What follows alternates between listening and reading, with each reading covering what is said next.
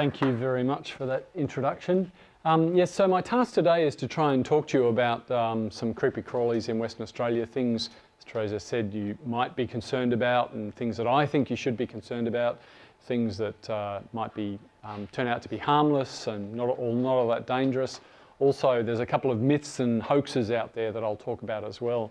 So we're going to start by talking about Western Australia and the landscape that we live in, and probably a lot of you are already aware that Western Australia is an unbelievably ancient landscape. The rocks, many of the rocks that are here, that most of Western Australia is based upon, are very, very old, and there's whole areas of Western Australia that have never been inundated by seawater.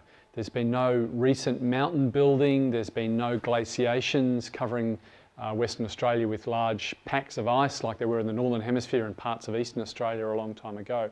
And what this means is that there's been vast amounts of time for life forms, plants and animals and other organisms to exist in Western Australia, to be here all the time basically. They haven't been wiped out by glaciers or sea level rises, and this means that we've got many animals that have evolved slowly over time into our local environment. So we've got a very, very unusual, a very, very diverse fauna and flora, and the creepy crawlies I'm going to talk about today form part of that. Now, as I've said at the start of this talk, there's many types of creepy crawlies I'm going to go through today. I'm going to dispel some myths and provide hopefully some factual information that you can take home. Now, one of the groups of animals that are quite common in Western Australia, as in other parts of Australia, are scorpions. A lot of people aren't aware of the fact that scorpions are in Australia. In fact, when I started at the museum over 20 years ago, I had a public inquiry one afternoon, a woman who lived up in the hills, and she rang me up. She was really distressed, and she said, "I've just found a scorpion in my backyard." And I said, "Well, yep, that's fine." She said, but you know, I didn't know we had scorpions in Australia. How long have they been here?" And I said, "Well, 400 million years." And she said, "Don't you get smart with me, young man." So she'd assumed that they'd been brought in by somebody from overseas. But we do have many different types of scorpions in Australia, and luckily, hardly any of them are dangerous. The sting from some is very, very painful, and we certainly have none that are considered deadly. The biggest genus in Australia is this genus called Urodacus. It's biggest in two ways, in terms of numbers of different species, and also in the size of the animals. Probably the biggest would, if you stretch them out, they could be up to about sort of 15 centimetres long, 6 inches in the old money. The males are that big. They're found all over mainland Australia. They don't occur in Tasmania.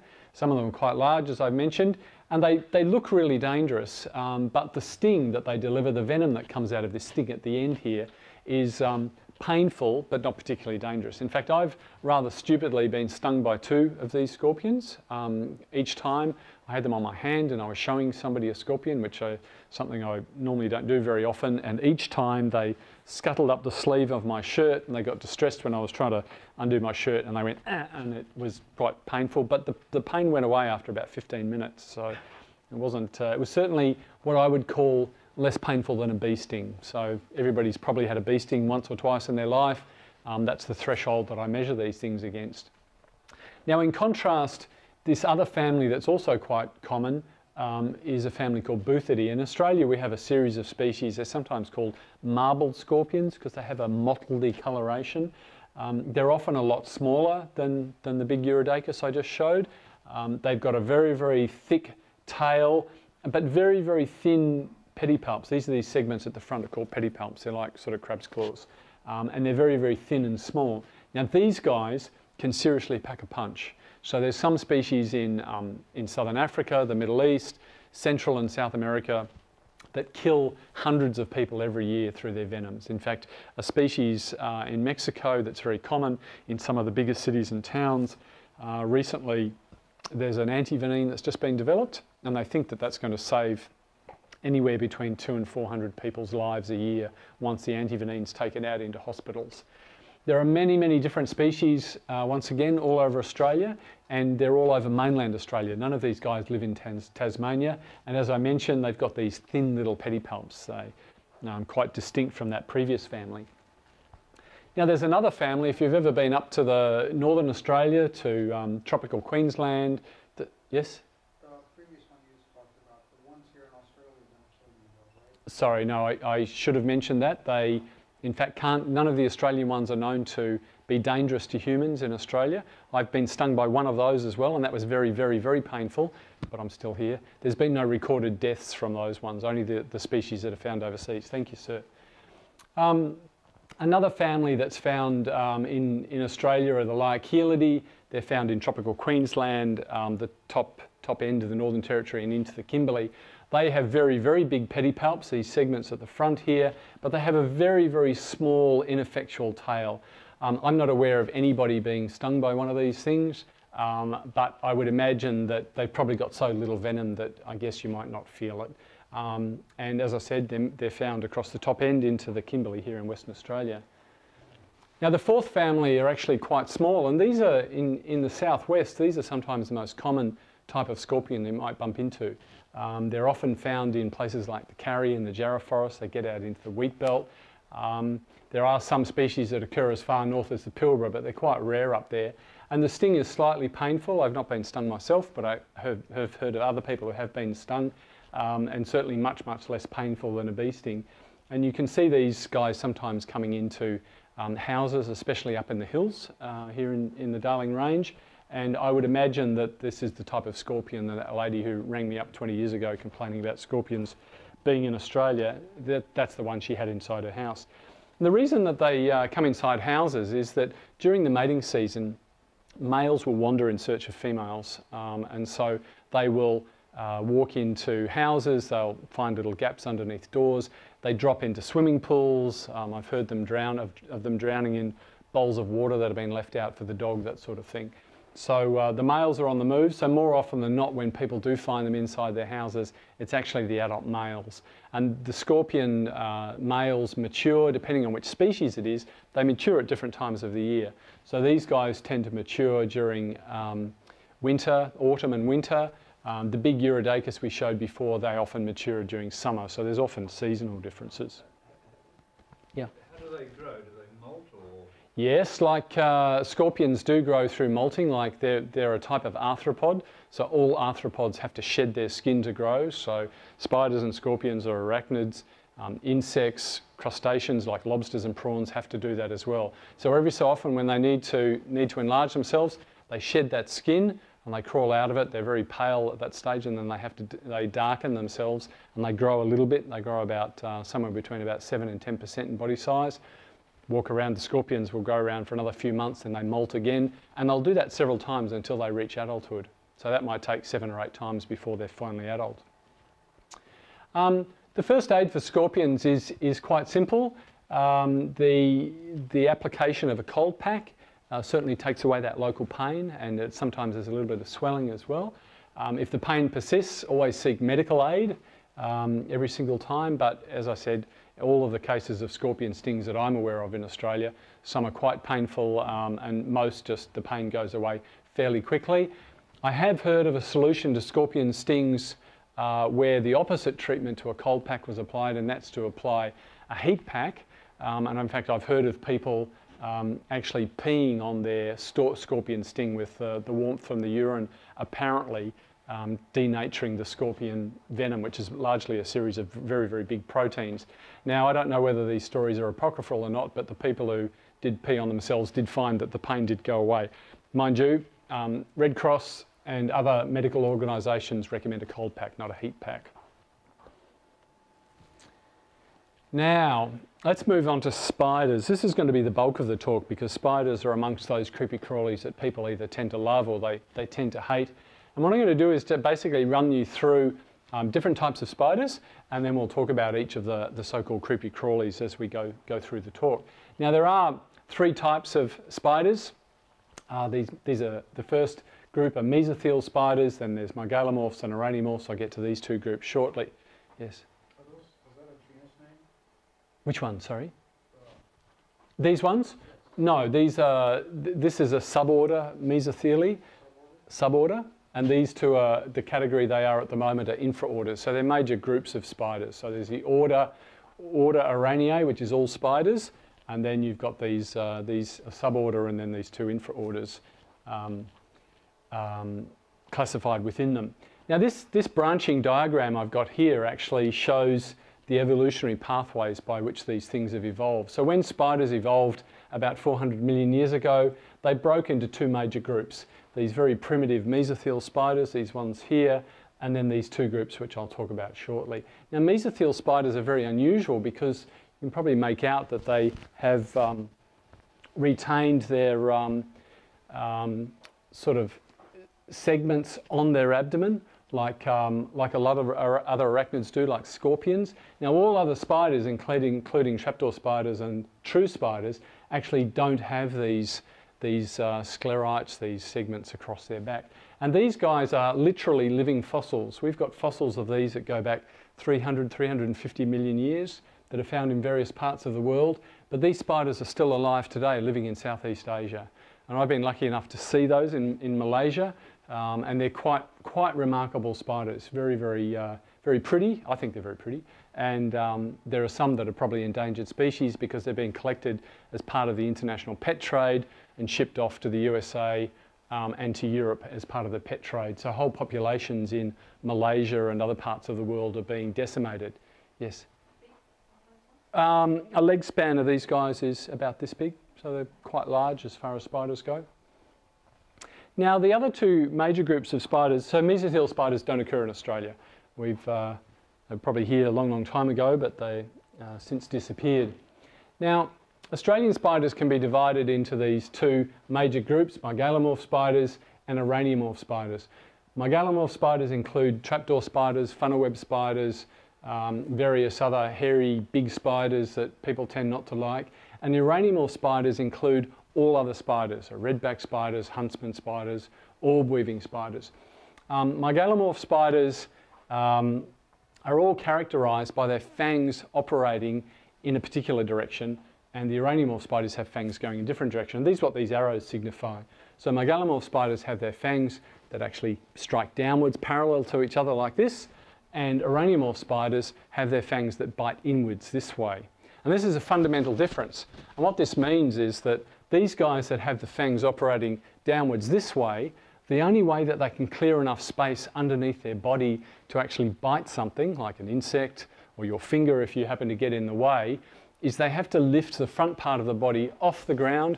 They have to bring their front legs up into the air, clear enough space underneath it, then they strike downwards this way onto their prey. These guys, the fangs bite inwards this way and they don't have to make space for their fangs to operate. And what this meant was that when these types of spiders evolved, probably 250 million years ago, it meant that they could do all sorts of things in catching their prey that the other guys couldn't do, that the mygalomorph spiders couldn't do. Mygalomorphs need to brace themselves on the ground, on something hard to be able to lift themselves up into the air and strike down. These guys didn't have to do that. And that let these guys evolve different types of webs, such as aerial webs, the orb weaving spider you might see outside at night, webs that you might get up in the corner of a room or in your shed. They didn't have to brace themselves against something hard because their fangs worked this way. And that allowed these guys to diversify into all habitats, all terrestrial habitats, all over the world very quickly. And that's where spiders occur today. So trapdoor spiders in Western Australia. So we all of these mygalomorph spiders we tend to call trapdoor spiders. The reason we do that is because many of them have a trapdoor lid on their burrow, although others have open holes. They don't have a trapdoor, but we tend to call them all this loose name, trapdoor spiders. Now they're very, very similar to things like funnel web spiders, which I'll talk about shortly, are in Eastern Australia. And the good thing about, one of the things I really like about trapdoor spiders in Western Australia is that they're really diverse. There's lots of them, there's lots of species. So some genera contain over 100 species in them. At the moment, most of these species are unnamed, so they're new species that we're aware of, and we're trying to go through the process of naming those, which is very time consuming. And some species are very scarce, and some of them represent threatened species. The scarce ones and some of the threatened ones occur in habitats like in the wheat belt, where a lot of the landscape's been cleared for agriculture, leaving little pockets where the spiders are just holding on. And we know of some populations of some of these trapdoor spiders, because they can't move between these isolated habitats any longer, where some of these populations are just represented by very, very old females, because some of them can live to 30, 40, 50 years old, with no males left in the population whatsoever. So there's no chance of them being able to breed any longer, which is quite tragic. So we're keeping an eye on some of those. Now, as I mentioned before, many of them have trapdoor lids. This is a typical trapdoor spider that you might see out in the wheat belt in Western Australia. This lid's about the size of a 20-cent piece, so it's about this big. She, in this case it's a female, she lines the burrow with little twigs that come out this way, and at night she will actually sit at the entrance with the trapdoor up about 30 degrees with her front legs sticking out, touching these twigs on the outside here, waiting for something to go past. So waiting for something edible, you know, a small cockroach, a beetle, you know, naughty child, that sort of thing. No, not naughty children, they don't eat children. So they just wait there, waiting for something to go past. When it does, they rush out, grab it and drag it back into their burrow, take it right down to the bottom. Some of the burrows are quite deep. They can be up to ½ a metre deep in some situations. Sometimes they're a little bit more shallow. Some of the spiders are actually quite big, legs and all on some of the really big ones can be about this big. So there's a trapdoor spider burrow, believe it or not, in some dead grass and aloe casuarina needles. And that's my left hand holding up. So that's the same burrow. So often they're very, very hard to see. That's the burrow just in there. And it was only spotted because of the sort of unusual arrangement of the twigs that's used there. And then you lift it up, and there's a beautiful little burrow, all lined with silk. The silk probably has all sorts of good reasons for it. Keeping out things like ants and centipedes and the lid itself will do that. So as I said before, there's lots of different sorts of trapdoor spiders in Western Australia. There's some that are sort of tanny, reddy brown in colour, especially they often mimic the coloration of the soil that they're on. So if you occur in an area where there's red sands, you often get these reddy brown spiders. This is one of these really big ones I was talking about before. You know, leg spread like about this big, probably very old as well, each of the individuals. We have things called whistling spiders or barking spiders in Australia that occur in the desert regions, and they are actually our version of what would be called a tarantula overseas. Now the reason they're called whistling spiders or barking spiders, because on the inside of the fangs here, on the inside of the clissery, there's a series of bristles that face out this way. And what they're able to do, when they're agitated and when you get too close to them and they want you to go away, they'll actually make a warning sound.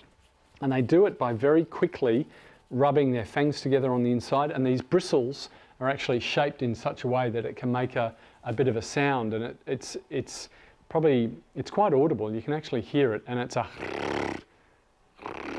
noise. And basically what they're saying is, go away, because the next thing I'm going to do if you come any closer is try and bite you. And these are quite large spiders, so you know, leg span of these guys is quite big, and I haven't heard of anybody being bitten one, but I imagine it would be quite painful, not just from the venom, but because the fangs are so thick and so long, just going into your skin would be quite painful all by itself.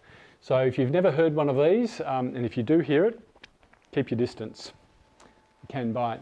This is the female and the male of the same species of trapdoor spider. This is one called a brush-footed trapdoor spider. They've got these pads on the end of each of their feet.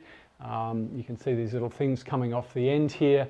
And what's unusual about this species is that the female is all black basically, but the male has got these beautiful silver hairs all over its head and all over its abdomen, and we've got no idea why. Now these brush-footed trapdoor spiders, this was actually brought into the museum. Somebody had dug it up in their backyard from up in one of the northern suburbs, and we weren't able to release it because they need to be able to, they build their own burrows. Once you destroy their burrow, they can't build a new one. And it was brought into the museum, and I had this in a dish of, or like an aquarium on sand in my house. The brush-footed things, the brush feet, the little pads on the end of their feet mean that they can climb up glass really well. I was taking all these photographs. I went up to the front of the house to go to the loo. I came back, the aquarium was empty. My wife was sitting at the other end of our dining room table where I was doing all of this. I said, sweetheart, there's like a really, really big black spider that's just kind of like walked out of the aquarium. And so if you happen to see it, could you just let me know? And so we searched the house, we couldn't find it. And so anyway, next morning we got up and we told the kids who they were asleep when this happened the night before. I said, oh, if you see a black spider, don't get scared, just tell me where it is. And we found it curled up in the corner of the same room the following morning, so I hadn't lost it. So they're quite good at walking straight up glass walls, apparently. Sorry? The spider with the male spider with the silver, Mm-hmm. are they active at night time? Yes, all of these trapdoor spider males would only be active, well, most of them would only be active at night time. Because at night time you've got the moonlight and that would reflect on the silver, it might be mating. Well, the female spider would only stay down her burrow. She wouldn't see him. So I have no idea why it's silver. Yeah. Do the male spiders live significantly shorter periods of time? They do. Males always kill the males? Yeah, I was going to get to that, so excuse me. So this is another type of trapdoor spider. This we call a mouse spider. It's one of the types of trapdoor spider in Australia that I would not like to be bitten by. So there's certainly there's a species in eastern Australia that's actually possibly quite toxic, and these guys I wouldn't trust whatsoever. Now this particular spider looks as though it's got 10 legs. Now spiders and their relatives like scorpions have 8 legs, 4 pairs of legs. These guys look as though they've got 10. And so the extra pair at the front here is actually the pedipalps. Now the pedipalps in scorpions are the big claws. Pedipalps in spiders are normally actually quite short little structures, and they are used in females just to help move the prey, which is other invertebrates like beetles and cockroaches, into their mouth. But in spiders they've become modified to actually transmit sperm into the female. So these little structures in the spiders on the end of these pedipalps here, he actually deposits sperm from his genital opening, which is on the underside of the abdomen, into a little bit of web. He pulls the sperm into the pedipalp, stores the sperm in the bulb here. He courts with the female, he takes her dancing, buys her chocolates and flowers, and then he mates with her. And he pumps the sperm into her genital opening. In this case, in this particular spider, these pedipalps have evolved to become very, very long. And it's possibly because all of this happens deep down inside the burrow, and he's probably positioning himself in such a way that he has to reach down past the female to reach her genital opening, and we're guessing that's why these things are actually so long. It looks as though they've got 10 legs rather than 8, and years ago I had an phone inquiry here at the museum. Guy rang me up, he was completely drunk from a hotel. They'd found one of these things walking around the hotel car park in the middle of the day, because it is one of the only trapdoor spiders in Australia, which is in fact, the males are diurnal and walking around during the day. And they were absolutely convinced that they'd found a mutant spider with 10 legs, and he had a $200 bet going with his drunk mate, so that it had 10 legs. I had to tell him that this was in fact a pair of pedipalps and not the legs, so he was going to lose $200, so he wasn't very happy with my response. Now, a lot of these guys, a lot of these species have these bright red fangs, they have bright red heads, and it's possibly because if they are as toxic as we think they are, it might be a way of deterring predators like birds and small mammals. So they might be able to, like a warning coloration. They also tend to have a bluish tinge on the abdomen as well, and you can often make that out on the specimen. So these things seem to be able to walk around during the middle of the day, especially during autumn and winter. And so we get inquiries from people seeing them coming up their driveway. I had a lady hysterical one day. She saw 2 of these marching up her driveway. She thought she was being invaded. So they had a bit of native bush nearby, and that's where they were coming from. So they're quite amazing spiders, and lots of different species. So now I'm going to get back to your question now. The issue of the ages of the different spiders. I mentioned before that many species of these trapdoor spiders might live to their 30, 40, 50 years old, and these guys are a really good example of that. So the females can live to several decades, we know that, if they don't get eaten by a bandicoot or centipede or something in the meantime. But the males, like this guy, will mature at about 6 or 7 or 8 years old, and they will go through 6 or 7 molts, and then the female will just keep living past that, and probably every 2 years mate with a male and produce an egg sac and produce young. So it's actually a long time between the mating season for these guys. But the boys, once they're adult, once they're up on the surface, they move around, they mate with as many females as possible, and they drop dead. And normally when I say that in talks, I say, oh, I went to university with engineering students and they were just like that. So I apologise if any of you did engineering, because I did do that once and said, oh, I'm an engineer. I wasn't like that. So, but anyway, these guys are relatively short-lived compared to the females. Now, the preamble to all of this about the creepy crawlies is that probably the question I've been asked the most while I've been working in Western Australia. It happens just about, well, not so much anymore, but in the past, nearly every working day of my life during periods when trapdoor spider males were walking around, is people ring up and say, I found a funnel web spider in my backyard. Now the good news is the funnel web spiders are not found in Western Australia. They've never been found in Western Australia. I hear of people who say, oh, I found a funnel web spider in my backyard. My neighbour moved over from Sydney 3 years ago. It must have come in the back of their car. Every single situation where we found, where people have sent the specimen in or sent a photograph in for us, it's always turned out to be a local trapdoor spider. Funnel web spiders naturally occur in southeastern Australia. As far west as the Eyre Peninsula, there are native species over there, quite small ones, not as big as the Sydney funnel web spider. And there's a species that lives up here on the Atherton tableland. Now, the reason this is good news, as you're probably aware, funnel web spiders are very, very toxic. They've killed a number of people, especially in the Sydney region, and also as a species in southeastern Queensland that's quite dangerous.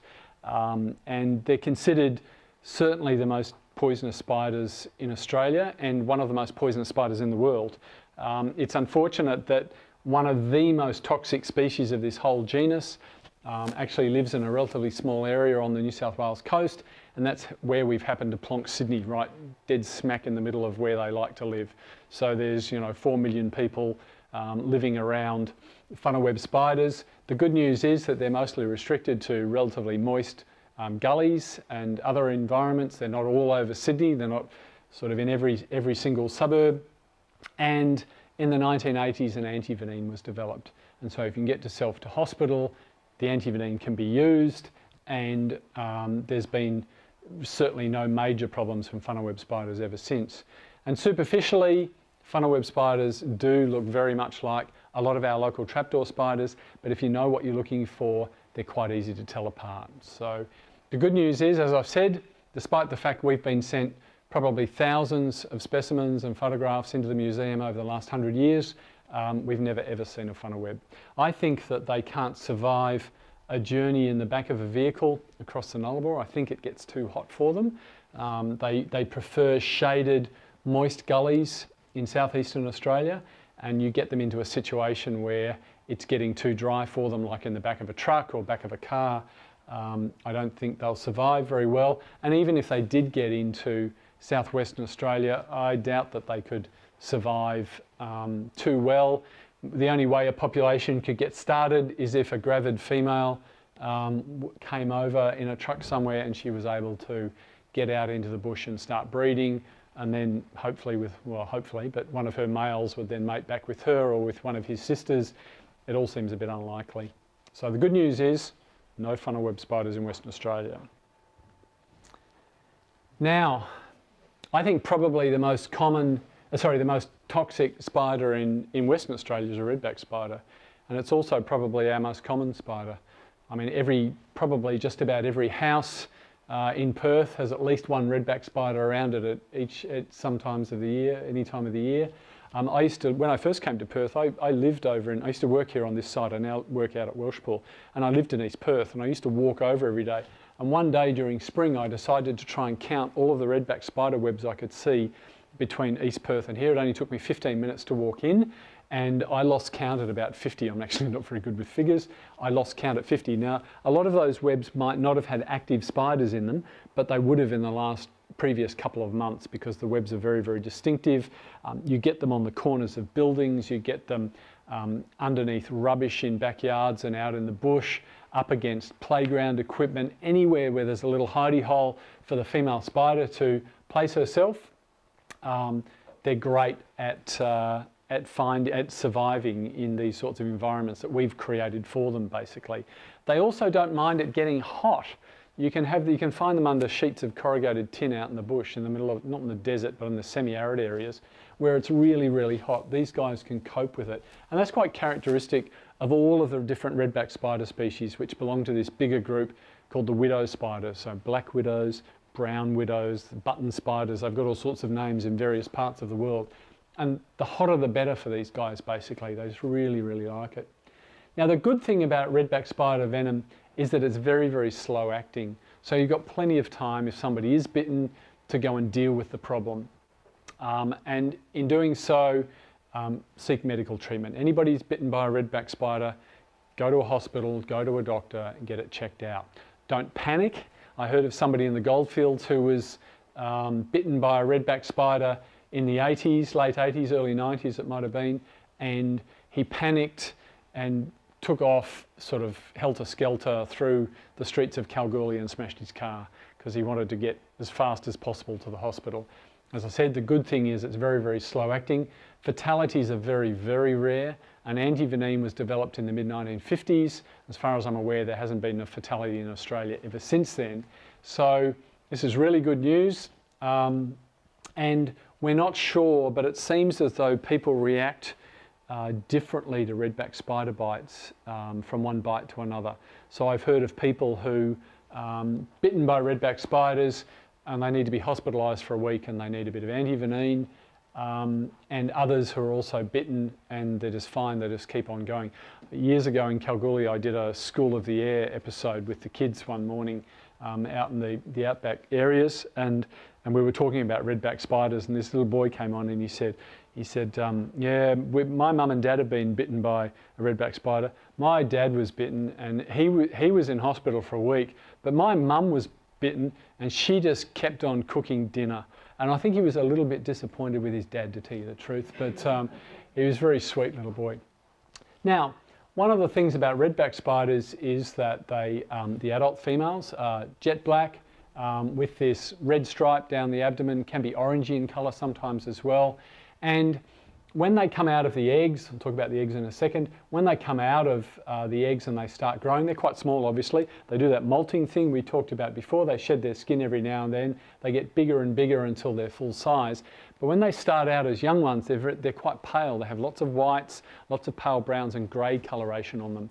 And as they grow, they'll go through about 7 or 8 molts. As they get bigger and bigger and bigger, they get darker and darker and darker. So we occasionally get inquiries where people are talking about, oh, I've got a spider that's got a red or an orange stripe, but it's not all black, it's sort of pale brown, it's got whites on it. And especially they talk about them having banded legs, sort of pale and dark bits on the legs. That's just a slightly younger female redback spider. Still a redback, still got plenty of venom, certainly not worth mucking around with. So that's just a slightly younger one. Now the thing about redback spider venom is that it's actually relatively simple to, if you haven't seen the spider, to work out whether it was a redback that bit you or not, because the place where they bite you, it perspires. There are little beads of perspiration around it. I've actually seen somebody bitten by a redback and I've seen the drops of perspiration. And there might be one other spider that can do it, but 99% of all other spiders don't do that. So doctors use it if people have been bitten by something, if they're sticking their hand into a letterbox or underneath some rubbish or something, they end up at hospital, they'll just wipe it off and they'll let it sit there, little beads of perspiration, redback spider, and then they'll try and work out what to do next. Now the other thing is that male redback spiders are actually quite small compared to the female. They're actually tiny, and they're not black. They've got a little bit of a sort of orangey stripe on them, but not much at all, and they've got these grey and brown and white stripes on them. After mating, where the male mates with the female, she can produce these egg sacs. These egg sacs are the size of a large pea basically, and they can hold anything up to about 200 eggs each. So when they hatch out, there's lots of baby redbacks heading everywhere. The good news is that not all of them actually reach adulthood. They'll be eaten by other things, they'll die from natural causes, they might eat each other occasionally, but there certainly are a lot of redbacks out there. This is the one spider around my house that I actually get rid of whenever I see one. I don't think it's a threatened species, it's all over Australia now, so it's not in any danger, but I do bump them off if I can find them, especially when my kids were little. But certainly you've often probably seen these egg sacs sitting around inside the webs where there are redbacks. As I said, they're found all over Australia nowadays. Probably they weren't like that originally.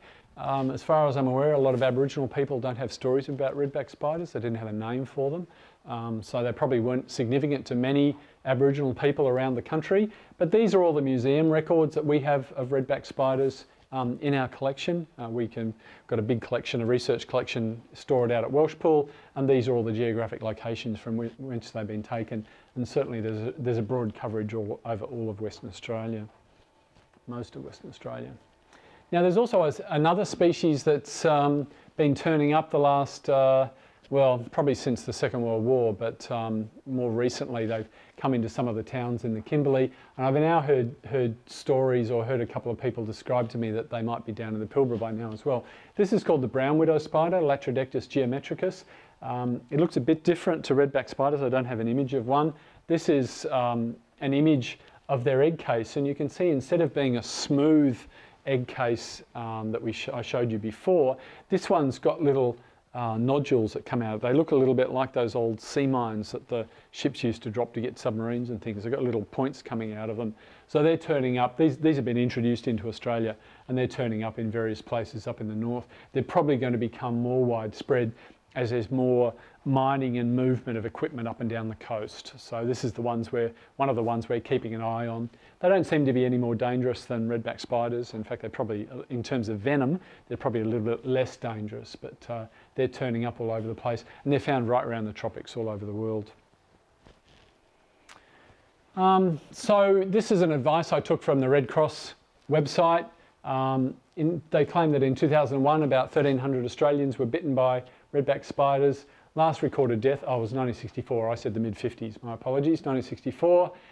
Don't panic. The redback spider's venom is slow acting. Bite is sharp and painful, mostly be on extremities like hands and feet. There'll be swelling. It looks like it is producing sweat. That's the perspiration I was talking about before. There'll be muscle spasms may occur and might begin to feel nauseous. There's more, I think. So head number 1. They recommend an ice pack to the bitten area, rest, and always seek medical help. The ice pack just lessens the pain, basically. So as you're probably aware, if you've ever done a first aid course, a packet of frozen peas wrapped in a tea towel makes a perfect ice pack. So always keep frozen peas in the fridge, and they recommend calling an ambulance, and don't attempt to drive yourself to hospital, certainly not at 100 miles an hour. Now, some of the other spiders I'm going to run through include wolf spiders. These are amongst my favourite spiders. Wolf spiders are all characterised by having these 4 really large eyes on the top of the head, and they've got excellent vision. Some of them might even have colour vision, we think, as well. So wolf spiders are one of these things that I've heard of people seeing them out at night, don't like them, a bit scared of them. I think they're an amazing asset to any landscape. I think they're wonderful spiders, and they're really easy to go out and see at night. If you've never done it, the thing to do is to get a head torch, get a torch or something, or a torch, and you need to hold it up near your eyes, not down at waist level. If you hold it up like this, and you go around on here in grass, even in your backyard, if you've got a bit of lawn out the back, just do this, and what you'll see is what my daughters call sort of diamond reflections. It's a silvery yellow light, and it's actually the light reflecting from the back of this set of eyes here, and it reflects back at you, and you can walk straight up to the spider. You just keep your light on it like this, walk straight up to it, and you can find the spider. You can even find the tiniest little spiderlings as well that do this. And so if you want a good party trick and amaze your friends, take them out in the backyard with a torch and see if you can find some wolf spiders. A very, very common type of spider around houses across all of Australia are various sorts of huntsman spiders. This is an example of another episode where I was trying to take photographs of huntsman spiders on my dining room table. And I was downloading them onto my laptop computer, which is this one here, and this one also crawled out, and I got a good photograph of it on my laptop spider screen, and my wife was also sitting at the other end of the table marking exam papers from the university where she worked, and I said, honey, don't panic, but there's a big huntsman spider walking across the table, until I got it back into the container. So huntsman spiders do regularly come inside houses in Australia. Often it's partly because houses, I guess, are a little bit like giant lobster traps. They can get in easily. They probably can't find their way out quite so simply. And yet the females in particular seem to occasionally like coming inside houses, laying their eggs in places where they feel secure. So in the wild, they would normally do it under the bark of trees or some other secluded place. Our houses kind of mimic that environment for them. They often like doing it behind curtains, laying their eggs and looking after them behind curtains. And once again, the egg sac can produce a couple of hundred babies, and when they disperse throughout the house, it's happened in our house once, you'll get this sort of a couple of hundred little babies walking across the ceiling, all dropping down, and it's not a good look unless you happen to like spiders, but we managed to get a lot of them outside, but it took quite a long time. So huntsman spiders are quite common. Like wolf spiders and huntsman spiders, certainly a bite, once again, is painful. They're not considered particularly dangerous though. I can't tell you anything about personal effects from spider bites. Unlike scorpions, I've been stung a few times. I've actually never been bitten by a spider, so I've worked on spiders for 30 years, but I haven't been bitten yet because I'm quite careful about how I handle them. But people tell me that it's much less painful than a bee sting. Now, white-tailed spiders. There was a time from about the late 70s, early 1980s through to for about 20 years, there was lots of media attention about white-tailed spiders and the fact that they could cause these really large necroses, skin death. So you would end up, the reports were that people would be bitten, say on the arm, and the skin would all start to slough away and cause often these really large necrotic sores, sometimes going down past the skin layer down into the muscle. These spiders are very, very common in houses. They feed on other spiders. They don't make their own web. They just cruise around looking for things, particular black house spiders. They can walk up walls. I've seen them walk across ceilings. They occasionally they can end up in bedding, laundry hampers, clothes left on the floor. And some suburbs seem to have many more of them than others. I live in Mount Hawthorn and we rarely see them in our house, yet other people I know living in other suburbs seem to see them quite regularly. They've got a very characteristic body shape. It's long and slender. They're often described as cigar-shaped, and they've got this creamy, pale patch on the end of the abdomen, hence the name white-tailed spiders. Now, I'm not sure if I've got another slide. Yeah, so they're quite common. This is once again our museum records. They're found more commonly in the southwest, occasionally some records up in the Pilbara. So the big question for us a few years ago was, can a bite from one of these things really cause necroses? So in the 1990s, a colleague of mine in Brisbane and I wrote a short letter to the Medical Journal of Australia saying that, well, maybe because there were no absolutely confirmed cases of white-tailed spider bites causing large necroses, maybe it could be caused by something else. And we talked about something called Mycobacterium ulcerans, which is a type of microorganism that's found in soils in places like Victoria in particular, where some of these cases had come from. Maybe it was the things thought to be white-tailed spider bites might have been Mycobacterium ulcerans. We got a bit of negative feedback from that. We also got a lot of positive feedback. We had doctors talking about things that have been diagnosed as white-tailed spider bites turning out to be skin cancers, bacterial infections, fungal infections, general scabs, infected sores from sandfly bites, all sorts of things basically. And then about 10 years ago, there was a study published in a medical journal where anybody who had presented with a definite white-tailed spider bite at a hospital or a clinic or to the Red Cross or to a museum where they still had the spider. The spider was identified by an expert and the reactions were catalogued. Now what turned out is that white-tailed spiders certainly could cause a small ulcer the size of about a 5-cent piece in some cases, not in all. And that's true of many spiders. Many spiders can do that with a bit of secondary infection. There were no cases of very, very large necroses.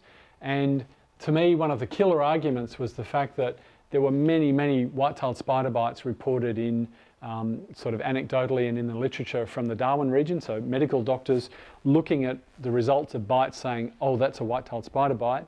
And yet we know for a fact that white-tailed spiders and their relatives don't occur within 1,000 kilometres of Darwin. So it seemed that during the 80s and the 90s, there were many, many different types of symptoms that doctors and clinicians were seeing, and they'd say, oh, it's a white-tailed spider bite. That's what you've been bitten by, and with no evidence whatsoever. Now, having said all of that, I wouldn't like to be bitten by a white-tailed spider. We don't know if the venom is actually quite dangerous. We suspect that there might be things around the mouth parts of white-tailed spiders and other sorts of spiders that might cause secondary infections, and maybe they can cause a small ulcer, but there's no evidence that they can cause these really large necrotic sores that people were talking about in the early 1980s. So it was often on the television, on the radio, front pages of some of the newspapers. But it seems that whatever was causing those large necrotic sores, it wasn't the spiders. So yeah, this is the white-tailed spider bite. People talk about there being an initial burning pain followed by swelling and itchiness, and they occasionally will blister or have these little local ulcerations. Now, the things they like to feed on, in particular, as I said, are the spiders, and the things they really like to feed on are black house spiders. So this is actually the corner of our pergola in our backyard, so it comes to a right angle there, and this is a little typical funnel entrance of the black house spider, so it's about 1.5 centimetres in length. It's got this typical sort of thick grey web that's in this sort of lattice work arrangement, and going down, when they get big enough and old enough, you can see this funnel-like entrance. And every so often I've had people contact us saying, oh, we've just found a funnel web spider, but this one's actually making its web up in the corner. I said, no, that's not a funnel web spider, they're always down on the ground. This one's in fact a black house spider. So they're quite common. We're not aware of the venom of these being dangerous to humans at all. I've never heard of anybody being bitten by one. Certainly, what is obvious is that the web can be a real nuisance if you like your pergola to look neat and tidy. I don't care about my pergola looking neat and tidy, so I'm quite happy for these giant spider webs. So I guess, you know, one of the questions I set out to answer at the beginning of this, are spiders, are they friends or are they foes? Well, most spiders have venom glands. Very, very few actually lack them altogether. There's a couple that do. Most large spiders can bite humans. If they're big enough and they're angry enough, they can inject some venom. But there are very few spiders that have toxic venom that's toxic to humans. So we've talked about those today. So some of the trapdoor spiders, redback spiders in particular, and any other spiders that we know of that are really toxic to humans, such as funnel web spiders, don't occur in Western Australia. But spiders are very, very important regulators of insects. So people did calculations in the 1930s. Every spider in the world dropped dead within a year would be knee-deep in insects around the world. Now, whether that's true or not, I'm not sure. But certainly spiders evolved a very long time ago. They radiated a lot in reaction to probably insects starting to fly. Spiders built webs to try and catch them. And ever since then, there's been this arms race, I guess, to spiders trying to catch insects and insects trying to get away from them. So I'm going to quickly run through a few other little groups of creepy crawlies, different sorts of centipedes. Lots of different centipedes in Western Australia and Australia. It's big ones and small ones, long and thin, thick ones, long legs, short legs. Probably the most common one that people might see are these big scolopendrid centipedes. They can get, you know, 10 centimetres. Sometimes up in the north you can get them even bigger. Many of them have these banding striped across the body as well, depending on the species. And the bite of many of them is recorded as being very, very painful. A good friend of mine was bitten on the shoulder when he was in a swag up in the Kimberley in the 1980s, and he told me, well, his friends told him, because he couldn't remember much about it the next morning, they took 3 hours to drive to Broome, and apparently he screamed the entire way. Big, strong, fit man. So some of them appear to be very, very painful. Apart from snakes, which I do not like, these are the things I do not like the most. If somebody said, what do you not want to be bitten by? Number one, this thing. And I try not to sleep in a swag on the ground, because these things, you'd be horrified to know how many of these things are out in the arid zone. So I would avoid them like the plague. We're often asked which end is poisonous. So this is the head end here with the antennae coming out. These are what are known as the anal legs. The anus is just on the end here. And people often think that that's actually the dangerous bit. And when they're annoyed, often what they'll do is they'll put their tail up in the air and they'll wave those legs around in the air. And it's probably as like a little deterrent, and a bird or something might peck at that. grab that, it'll break off and the centipede can make its escape. People often think that's where the venom is. The venom is in fact comes out of the mouth parts on the underside of the head, and like that there's a great big pair of black fangs, and that's the stuff that does all the damage, and the venom glands go back into the rest of the body and they can inject a fair amount of venom each time they do it. So it's the front end that's the nasty end. We also get these things called so-called house centipedes. They're called house centipedes overseas. They don't occur in houses very often in Australia. Very, very long legs, very, very fast. They're found all over Australia and apparently a very, very painful bite, although I've never spoken to anybody who's been bitten by one. Now, I'm going to briefly talk about millipedes. They differ from centipedes. They have no poison glands or fangs. They're round in cross-section. If you cut them in half, they're circular rather than centipedes being flattened, and they usually have a lot more legs. So you can get roly-poly ones that look a bit like slaters or pillbugs, big thick ones. You can get some with yellow heads. This was a great big one that occurs up in the Pilbara. This occurs down in the Karri forest, got a white stripe down its back. And I wasn't expecting that slide. And millipedes are certainly not dangerous, although many of them have actually a toxic compound that are actually extruded through glands down the side of the body. And so some of them can be quite smelly. I imagine if you got it into your eye, it would be quite painful, but they're not considered dangerous. Certainly the one that's probably the most nuisance nowadays is the Portuguese millipede, which has been introduced to Australia from Europe, probably in the 19th century.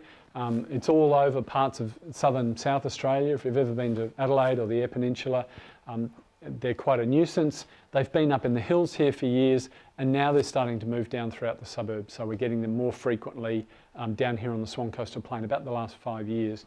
I'm not exactly sure why. There might be a form that's evolved that can suddenly cope with the drier weather we have here compared to up on the hills. But they're a nuisance, many of them, some of them, but not considered particularly dangerous. Now, when I give these talks, I'm often talking to groups of people who don't like spiders, think they're dangerous. And so, on average, the Bureau of Statistics talk about spider bites in Australia, maybe one fatality every few years, about the same as sharks. There's about one a year on average. Snakes, there's a lot more. Dogs, a lot more people are actually killed by dogs, unfortunately, every year. And in fact, I learnt many years ago to put this into this slide when I talk about what's dangerous to humans out there. Because normally what I've been saying is the most dangerous thing of all, and in fact, honeybees. If anybody has an allergic reaction to a honeybee, they can be quite fatal. Ants are another big problem in places like Tasmania, where a lot of people are susceptible to the jackjumper ants. And I used to give this talk saying, oh, dogs are quite dangerous, but the bees are the worst. And these little 8-year-old kids that go, oh, what about humans? What about cars? Cars are dangerous too. So yes, that's very true. Cars kill more than everything else put together. So I've learned to put cars into my slide presentations. So these are some of the statistics that have been put together by various sources, including the Australian Bureau of Statistics. Snakes, 1 or 2. Dogs on average per year, 1 or 2. Spiders, we're not sure how many bites there are a year. Certainly you can see there's lots and lots of attacks, very few fatalities. That ratio changes, of course, with sharks. If you're bitten by a shark, your chances are you might not come through with it because it's just so massive. We don't know how many people a year are killed by bees, wasps and ants, but they estimate there's probably in the vicinity of about 20 people a year killed by bees and their relatives. And road fatalities are quite high. So I use this as a way of putting it into perspective. A lot of people don't like spiders. They might have a spider phobia. I get contacted by people frequently about trying to cure their spider phobia. Well, you've got to go and see a specialist, so I just work on spiders.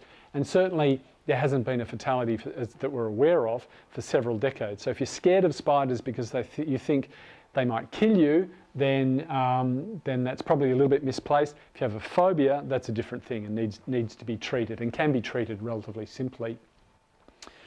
One of the 2 myths I'm just going to quickly run through before I finish is that about five or more years ago, there was an email that started coming around which looked like this. It came out on Red Cross sort of banner. Please take note of this spider. It's very dangerous. Please warn kids. Sounds like Red Cross terminology, doesn't it? Kids. And send to everyone you know to alert them as well. It's breeding at a rate of speed, whatever that is, and is found in more and more houses. And this kind of spread like wildfire. And it talked about a particular type of spider that was in Eastern Australia and it was heading to Western Australia. Now, we knew this was a hoax straight away, a malicious hoax, because apart from the Australian Red Cross, the terminology and the images I'm about to show you were in fact identical to a set of emails that were around about 5 years before that, that were talking about a spider that was invading the USA and it was coming up from South America. So some dill has turned it into a hoax where they've manufactured it into an Australian story, and then they turned it into coming to Western Australia, and they've even gone so far as to put the Australian Red Cross banner on the top of it. Now, these images aren't very pretty, but this is actually embedded in the body of the email. This is a type of spider, sometimes called a violin spider. We have had a couple of records of these spiders in Australia, but certainly they're not very common. Colleagues of mine in America who know this email very well, they see it all the time. They've seen these photographs before. They actually seem to think that these two here are not related to these two, and that these are actually from the result of somebody who'd been bitten by a really toxic snake in Central America. And this can often happen. You get this vast skin death that occurs around the snake bite. It's all sorts of venoms in it that destroy the muscle. And what somebody's done is put all of these images together and put them inside the body of an email, trying to warn us how dangerous these are. And so these things have this email's just been spread around, and I've got this stock standard response whenever it's sent to me. I say, it's untrue, the whole thing's a hoax. These spiders, we might have 1 or 2 records in Australia, but they're certainly not very common, and we know where they are and they've never bitten anybody. Please delete the email and please don't send it on to anybody else, because it just fuels the fire. The Red Cross website, in fact, has a disclaimer, and it says all about the fact that this email is not an official communication. We do not send unsolicited emails with health warnings, blah, blah, blah. So it's a complete and utter hoax. The other one that I just going to finish on, and the reason I don't have a slide is I actually haven't got strangely enough, I haven't got a photograph of the spider in question, and that's the daddy longleg spider. So daddy longlegs are very, very common. You find them in the corners of rooms, in especially disused rooms, sheds in particular. You'll find a daddy longleg spider. They've got great big long legs. And the story started coming out in the late 1980s, I guess, the early 1990s, where the story was that a daddy longleg spider has got the most toxic venom of any spider, but the fangs are so small that they actually can't pierce your skin. But if you ate one, you'd be dead in 5 minutes. Now, this was kind of amusing until it ended up in a Reader's Digest book of Dangerous Animals of Australia as one of these really dangerous things. So when I saw this, I thought, great, that's just fantastic. So I contacted Reader's Digest, they're in Melbourne or Sydney or something, and said, where did you get this information from?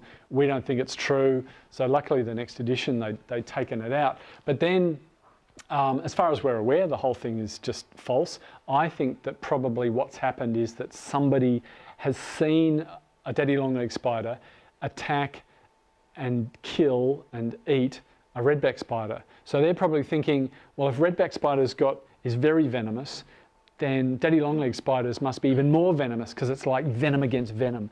But it doesn't work like that. Daddy longleg spiders catch their prey in a way that they've got such long legs that they can spin vast amounts of silk out of the spinnerets, which are at the end of their abdomen, and they can bring it out like just in vast amounts, in big sheets of it. And they can get close enough to something like a redback spider and literally just wrap it up like this. And the redback spider is trying to bite the daddy longleg spider and can't get close enough. So they wrap it all up until the redback spider's like this and it can't move.